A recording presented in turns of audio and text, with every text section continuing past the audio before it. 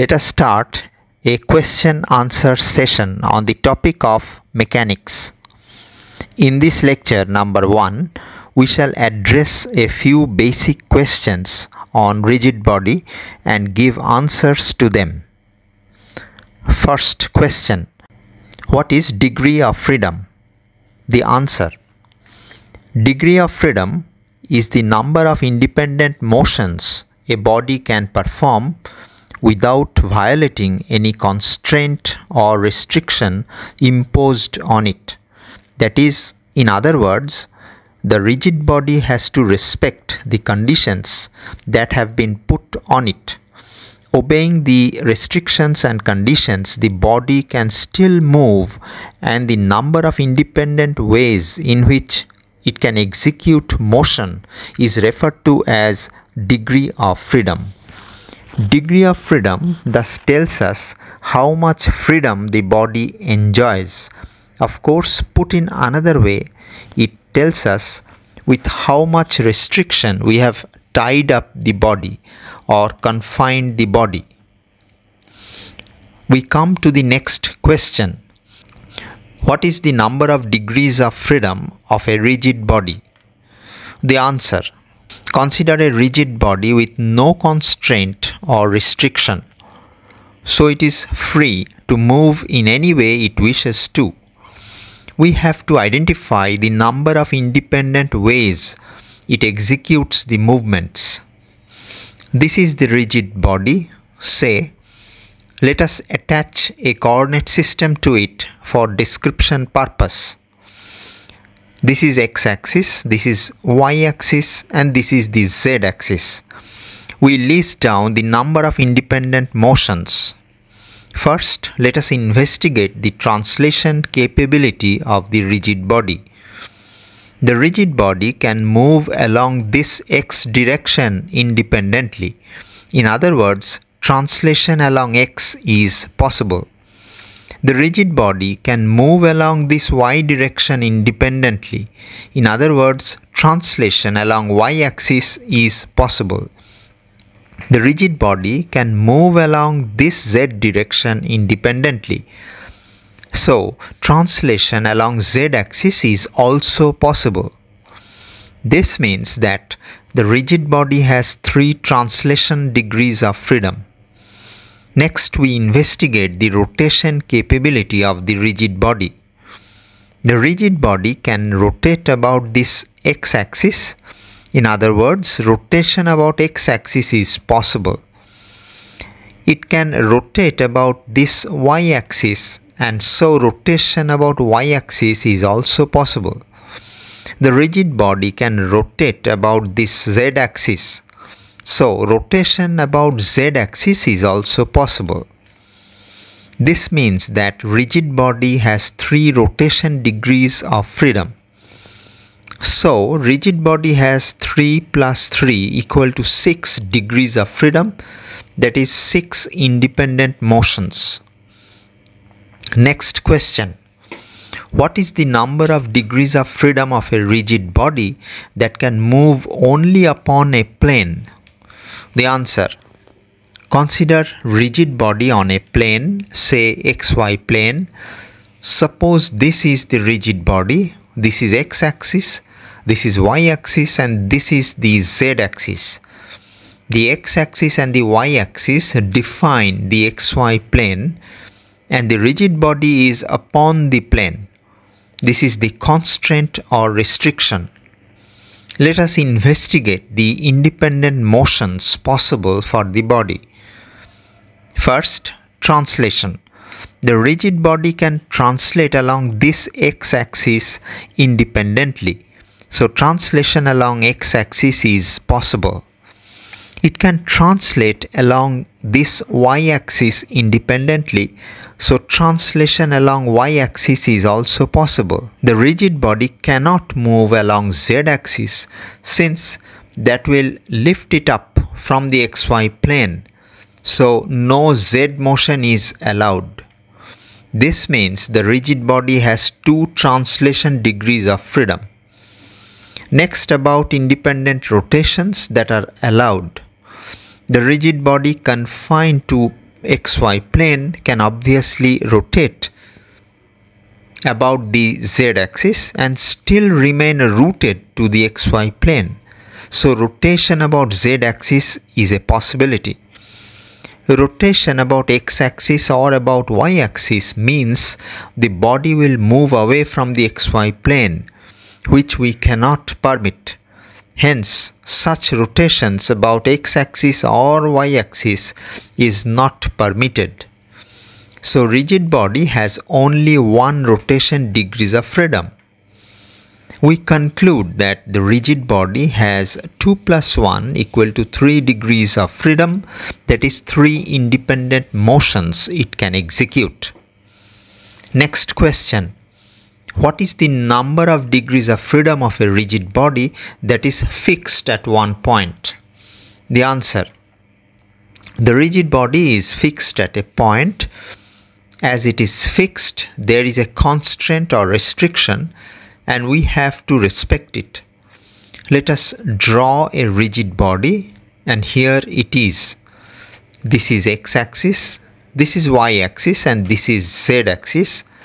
This is the point, call it O, at which the rigid body is fixed. So it is fixed at O point. As usual, let us discuss the independent motions. Translation. Can the rigid body translate? How will it translate? Because it is fixed to a point. We cannot pull it and make it move. This is not allowed. So the rigid body cannot translate. So it has 0 translation degree of freedom. Can it rotate? Yes, it can. To rotate, the body is not required to make any linear movement or shift away from the fixed point. So rotation is a valid movement even while remaining rooted to the fixed point. The rigid body can rotate about this x-axis. In other words, rotation about x-axis is possible. It can rotate about y-axis. That is, rotation about y-axis is possible. It can rotate about z-axis and hence rotation about z-axis is a possibility. So there are 3 rotation degrees of freedom. We conclude that the rigid body has 0 plus 3 equal to 3 degrees of freedom, that is 3 independent motions. Let us address the question, what is the number of degrees of freedom of a rigid body that is fixed to a line? The answer. Consider the rigid body fixed to a line. Fixed means there is constraint or restriction that we promise to abide by. Let us sketch the rigid body. This is the line referred to which it is fixed. This is x-axis, this is y-axis, this is the z-axis. We have taken the line referred to as our z-axis. Check the independent motions of the body consistent with the constraint. First, can it translate? It is fixed to a line and this means it cannot change position along the line or perpendicular to the line. So it fails to show any linear movement. In other words, it cannot translate. So 0 translation degrees of freedom. Next, can it rotate? The rigid body can treat the line as an axis and rotate about it. In other words, it can rotate about the z-axis, which is a line. So rotation about z-axis is possible. But rotation about the other axis will mean the body has to move itself away from the line. And then the restriction of keeping itself attached to the line will be violated. So such rotations about x-axis and y-axis are not allowed. There is thus 1 rotation degrees of freedom. And so rigid body has 0 plus 1 equal to 1 degrees of freedom for this setup. That is, only 1 independent motion shows up. Next question. A rigid body has a hole through it. a rod passes through the hole, how many degrees of freedom are there? The answer: consider the rigid body fit with a rod through a hole, and this is how it is. This is the rigid body, this is the hole, and this is the rod making its way through the hole. This is the x-axis, this is the y-axis, and this is the z-axis. Here too, we choose the rod as the z-axis for convenience of description. Now identify the independent motions. Translation. Clearly the rigid body can slide along the rod along this z direction. So translation along z-axis is possible.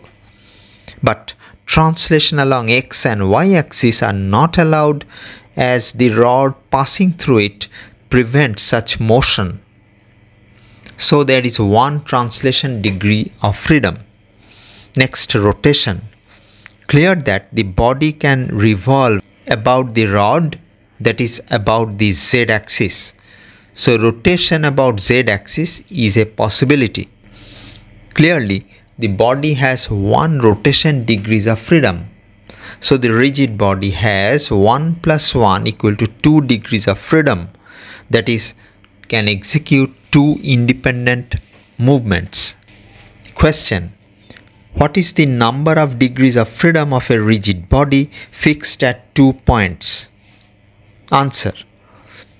Rigid body fixed at 2 points. Fixed means we have imposed constraint or restriction on it. Again, note that 2 points define a line. We show it. This is the rigid body, this is 1 point, this is another point. And let us join them to define a line. So the problem is actually that of a rigid body fixed to a line, and we have done it. It has 1 degree of freedom. Look at the next question. What is the number of degrees of freedom of a rigid body fixed at 3 points? The answer. Rigid body fixed at 3 nonlinear points. Fixed means there is constraint or restriction. This is the rigid body. Say it is fixed at these points. The first point, the second, and here is the third. We can think this is our x-axis, this is the y-axis, and this is the z-axis. Let us think a bit. If at all the rigid body can move, it is fixed in all directions, so no linear movement. And it is fixed about all directions, hence no rotatory movement either. Rigid body thus cannot move, it is not free. No freedom of movement is there. No motion. It cannot accomplish any translation. It cannot accomplish any rotation. It has thus 0 degrees of freedom. The last question coming up. What is the number of degrees of freedom of a rigid body fixed at 4 points? Come to the answer. Consider a rigid body fixed at 4 points. Fixed, so constraint or restriction is there, and what is it? The rigid body is fixed at 4 points. We saw that the ability of movement of the rigid body was robbed, was completely restricted by fixing it at 3 nonlinear points. So fixing it at an additional point, the 4th point, has no extra effect. So we conclude that the rigid body cannot move, neither can it translate nor can it rotate. No motion. It is not free. It has 0 degrees of freedom. We now make a summary, or in other words, collect the results and place them as answers to a master question. How many degrees of freedom does a rigid body have if? The questions come up now one by one. It is free. The options are 1, 2, 3, 6. The answer is 6, as we did earlier. It is confined to a plane. The options are 1, 2, 3, 6. 3 is the answer. It is fixed at a point. The options 1, 2, 3, 6. The answer is 3. It is fixed to a line. Same options 1, 2, 3, 6. And we got the answer to be 1. It has a hole with a rod through it. Same options 1, 2, 3, 6. And the answer is 2. It is fixed at 2 points. 1, 2, 3, 6 are the options. We choose option 1. This was our answer. It is fixed at 3 points. Options 0, 2, 3, 6. The answer is 0. It is fixed at 4 points. The options are 0, 2, 3, 6. The answer is 0 again.